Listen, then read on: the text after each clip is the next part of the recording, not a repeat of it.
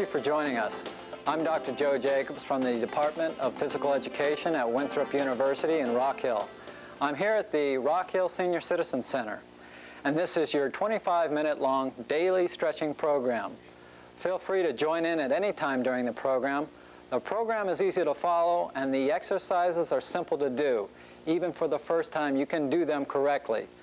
A little bit of stretching every day in your life can go a long way to making a difference. On the one hand, stretching is a way of taking better care of ourselves by improving our strength and flexibility. On the other hand, stretching is a way of being good to ourselves by relieving stress and tension. Today, many of us are living longer and healthier lives thanks to research and education in science, medicine, psychology, health, and physical education. And much of that research and education has to do with changes in lifestyle rather than cures for diseases. With longer lives, we must have quality of living as well. Senior citizens will tell you that means being independent. And in order to become independent and remain independent, we must have mobility. Good mobility is the result of strength and flexibility, and we can get both of them through this program.